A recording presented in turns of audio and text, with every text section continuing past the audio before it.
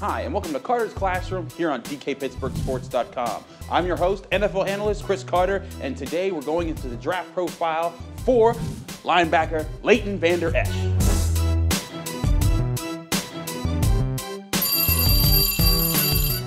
Now here at Carter's Classroom, we've been getting you ready for the NFL draft for a few weeks now here at DKPittsburghSports.com, talking about players the Pittsburgh Steelers should consider in the draft and probably will consider. We've already gone over Rashaan Evans as an inside linebacker from Alabama. This week we're going over another linebacker, this time Leighton Vander Esch, the junior linebacker out of Boise State. Now Leighton Vander Esch is a big linebacker. He's tall, he's lengthy, he's 6'4", packs a wallop at 256 pounds. But what really stood him out, he was the Mountain West Defensive Player of the Year for his conference, had over 140 tackles in his junior year at Boise State. Although he only started one season, he was extremely impactful and made several clutch plays that helped Boise State win in several situations throughout the season. We look at his combine performance, and we saw he was tested very well for his size.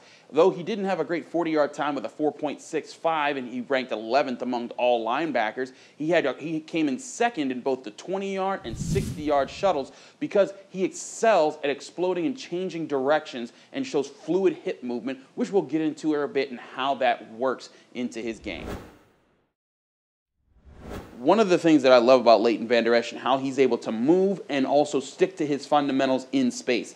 You're going to see in this upcoming play, he had to deal with an option by himself, which is very difficult to do. And you'll see he's this middle linebacker here. He flies out to space because he sees the option coming. The option is usually the quarterback, and in the pros you won't see this as much, but sometimes, and in college, this displays how fundamental and how good a player is when they make a sound play like this. Now, he's all alone on here. Everybody on his team, they're blocked on this sideline. They're accounted for. So he has to cover basically two guys against the run. Your job as a linebacker is to force the pitch man to get the ball to the running back. Not only does he do that, but then he makes the tackle just as you see here.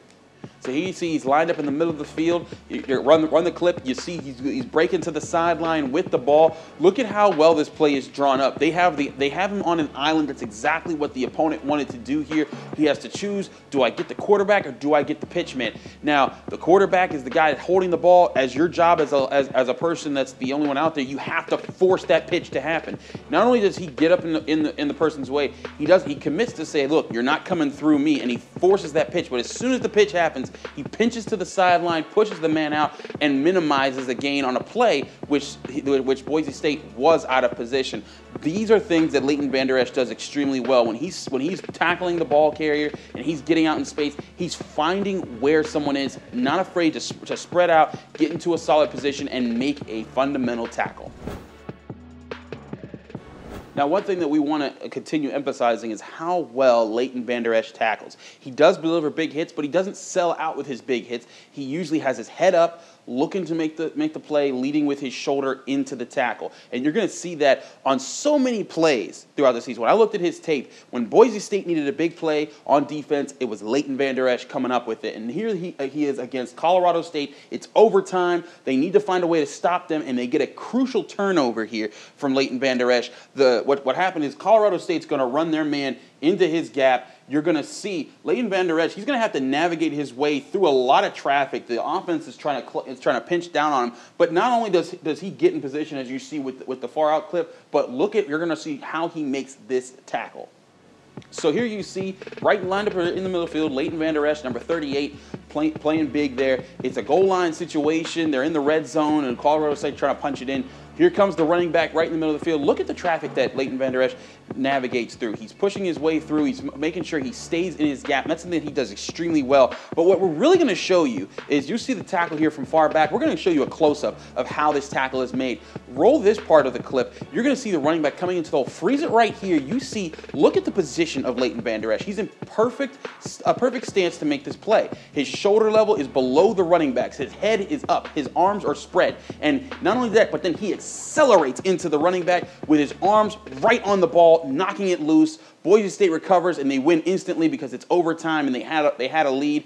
These are the kind of plays that Leighton Vander Esch made time and time again for the season. He goes for the ball, but he does not sell out in doing so. This is another reason why we think Leighton Vander Esch is going to be a high grab in the late first round to early second rounds of this NFL draft. Now, of course, every player has their weaknesses, and for Leighton Vander Esch, despite his great size of a 6'4", 256 linebacker in the middle of the field, he has a problem taking on blockers, and what you'll often see happen to him, he takes on lead blockers like he tackles ball carriers, which is not how you want to do. You don't want to lead with your shoulder into a blocker. You want to use that 6'4" frame, those long arms that he's going to have, use them, create an extension so that you can keep them off your frame and that you can shed them and get to the ball carrier. And we're going to show you an instance where that did not work out for him. It led to a touchdown for Josh Allen's Wyoming in a play here. What's going to happen is the guard's going to pull to trap Leighton Vander Esch. He's going to come up into the hole. He reads where the play is going, but watch how he's going to lead his shoulder into this guy, and he becomes completely swallowed up and allows for the big run that gets them almost to a touchdown. So here you see Leighton Vander Esch lined up on the left side of the defense right here. Roll the clip, and you're going to see here comes that pulling guard. He's coming in. Leighton Vander Esch, he recognizes the play. He's in his gap. He knows what he has to do. He can't oversell himself and just jump in because he has to read where the play is going. But here's what happens. Watch how the guard approaches, and look what he does. He charges with his shoulder, and when that happens, the guard's like, "Thank you very much." That's exactly what he wanted. Now he can trap Leighton Vander Esch, sort of keep him out of the hole, and that allows the runner to get up the middle of the field and get closer to the end zone. When Leighton Vander Esch, if he gets that extension, if he hits him with a punch into the shoulder pads, there's a chance that he not only keeps the linebacker there or the lineman there, but he's able to clog the hole and maybe even make a play on the ball carrier.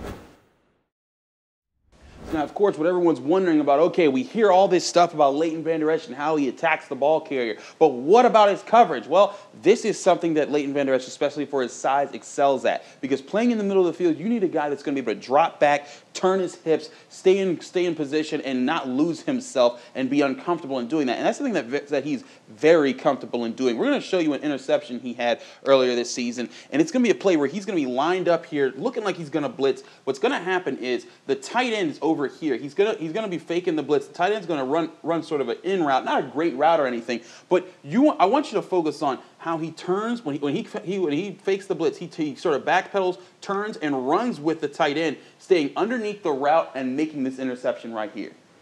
So here you see Leighton Vander Esch lined up in the field. It's late in the game. They're trying to close the game out. They get a turnover. It pretty much locks up the victory for Boise State. So here, lined up, late fourth quarter. See, he's in the middle of the field. He's looking like he's going to blitz. The quarterback has to consider, what is he going to do? Offensive line's forced to communicate. But at the snap of the ball, he's dropping back. He's in coverage. And now the quarterback has to think, can my tight end beat this guy who's not even looking at my tight end, essentially? He's backing up. He's in a back pedal. So I think that my guy can get there. So look at Leighton Vander Esch. Look at how smooth his back pedal turns into turning to finding the tight end, locating him, and then turning and running with him and being right in position for this pass that he intercepts. It's perfectly run. That's exactly what you want your inside linebacker to do. And it's very rare to find a player of that size that can turn and run and be as quick and agile, and that's where his good three-cone time and shuttle times show up on the football field. These are a lot of attributes we're throwing at you about Leighton Vander Esch. This junior linebacker, he's huge, he's quick, he's able to explode off the ball, and he's able to cover and be smart with how he plays football. Of course, that kind of a player is going to be highly coveted. Now, because of the other players like Tremaine Edmonds, the Roquan Smiths, and we've gone over Rashaan Evans, he's not going to be the first pick of this inside linebacker group. But you can rest assured that he's going to be on people's boards if those three, especially if Evans, Smith, and Edmonds all drop off your board in the first 15 to 20 pitch, which we expect that they will. You're going to see him float around there, and he's going to be a guy, can the Steelers afford to get at 28? If he goes before, there's a lot of teams that need linebackers. The Steelers may lose their shot at him. But he's a good candidate, especially for even 3-4 or 4-3 defenses. He can play inside linebacker. He can play the weak side 4-3 linebacker. He does a lot of things really right, and his main problems are very coachable and things that can be fixed. But for this reason, we're saying Leighton Vander Esch is a serious target the Steelers will be considering in the late part of the first round if he's available. Stay tuned with us here at Carter's Classroom at DKPittsburghSports.com as we continue to cover the NFL draft and get you ready for the upcoming NFL season. We've also been doing a lot of coverage of free agency with the new signings of Morgan Burnett and John Bostic for the Pittsburgh Steelers. We'll be doing a lot more as this season rolls along, and we'll have a lot more draft profiles coming your way. From Chris Carter here at Carter's Classroom here on DKPittsburghSports.com. Class dismissed.